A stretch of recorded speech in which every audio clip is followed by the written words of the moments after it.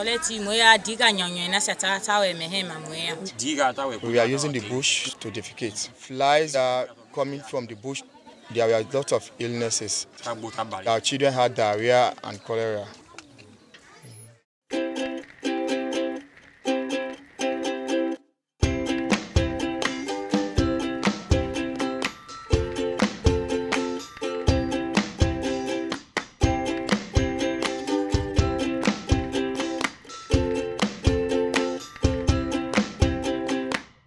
They told us we should help ourselves, so we contributed, provided sand, stone, sticks. In fact, we provided the hard labor for digging the hole.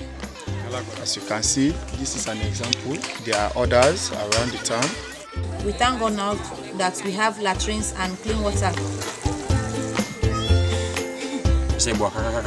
I say thanks very much. Thank you. I hope and pray as time goes on, through the intervention of the church to the local community, wonderful things will happen. I want to thank you.